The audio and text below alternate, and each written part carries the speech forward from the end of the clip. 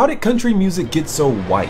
When we look at the industry now that is birthed out of these black genres, these black musical traditions, and it's really stolen from our people because they don't get to participate in the wealth that's being built here now.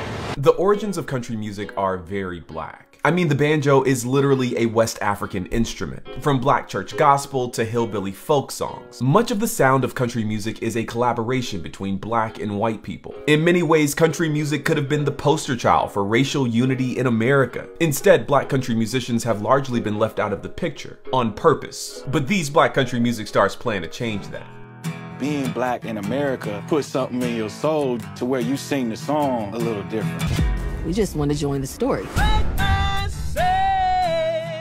Amazon Music's new documentary for Love and Country is an absolutely stunning deep dive into the history of country music and the challenges that black country musicians face in trying to break through. It's a must